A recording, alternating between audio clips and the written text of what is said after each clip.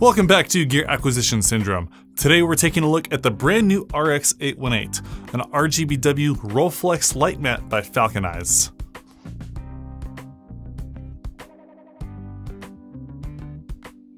I've been using this light for a few weeks now, and it became one of my favorite lights as soon as I opened the package and picked it up. It's designed so the LEDs are attached to a flexible, rollable mat that feels very high quality and durable. And the LEDs have a protective cover in front of them so you don't have to worry about touching or splashing them. The control ballast has a built-in V-mount battery slot for mobile power, but I've been using V-mount batteries to power it from the get-go, even in my studio, because I've been trying to avoid more and more tripping over wires and figuring out where the nearest plug is, but also I want to get into the habit of using lights that can be powered anywhere in any situation, where plug-in power might not be available for whatever reason. The mat is extremely lightweight and has cables that connect to the power ballast several feet away. It also comes with a folding metal section used to turn the flexible mat into a large, rigid panel. I've been mounting it onto a C-stand and then hanging the power ballast with a V-mount battery on the other side of the gobo arm on top of the C-stand as a counterweight, and it's worked for me great without any issues.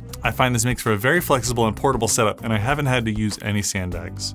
Speaking of portability, the light comes fully contained in a really nice hard-shell Pelican style case that is smaller than you might expect for a light like this, with holes for padlocks. So you shouldn't have any issues traveling with this light. The RX-818 comes with a Velcro attachable softbox, diffusion, and an egg crate that I find really useful. The control interface is identical to the DESAL D-S811 interface, another wonderful light by FalconEyes that I've already reviewed. So if you've been buying into the FalconEyes system, this one will be very familiar to you. You can find a link to my review of the DS811, FalconEyes' newest 1x1 RGB panel, in the description of this video. They have a really useful Android app for controlling their lights, and there's an iOS app on the way. The light has an incredible output. It is a 100-watt light, but the way the light is dispersed from the unit gives it a much more usable output than similarly priced and similarly powered competition.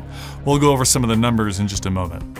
This light takes up significantly less space than a Bowens mount light with an attached parabolic softbox. My crew already knows that I love my aperture lights, but sometimes you just don't have enough room to fit a giant softbox where you need one. One of my favorite things about this light is the size and weight. I've been booming it over things I've been shooting for an awesome soft overhead lighting effect, and getting a key light in otherwise difficult places.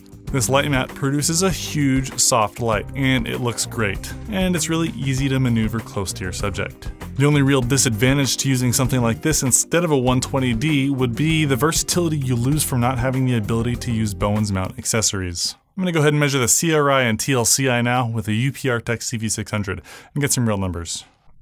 The frequency is configurable from 10 to 30 kHz, so you never need to worry about flicker with this light. When measured from 1 meter away with the softbox and grid attached, we got 1500 lux, 96 CRI, and 94 TLCI, which are all excellent readings. Compared to a similarly priced option, the Aperture 120D, with a softbox and grid measured from 1 meter away behind that softbox and grid, the RX-818 was 3 times brighter. One thing to pay attention to though is the spectral graph. Even though we're seeing great numbers from both lights, the 120D still renders color better. The graph is much smoother, and you can observe a green spike in the RX-818. Graphs and numbers aren't everything though, and you've seen me lit throughout this video with the RX-818. And in editing, I haven't seen any issues with the color. This light also has the same benefits as a lot of RGB lights, with lots of special effects and not having to carry around a whole bunch of gels to get your lights to look just the way you want them to look. It costs about $800, and that's what you're going to pay for something about this size, about this power, with all the RGB capabilities of the lights that are out today. If you want to grab your own, there's a link to it in the description of this video. It is an affiliate link, so using that link will help support my channel. I wasn't paid to make this video, but the RX-818 was provided to me by FalconEyes to review, so thank you to them for sending it out. If you like this video, drop a thumbs up, and if you're new to the channel, hit that subscribe button if you want to see the next episode of Gear Acquisition Syndrome. I'll see you next time.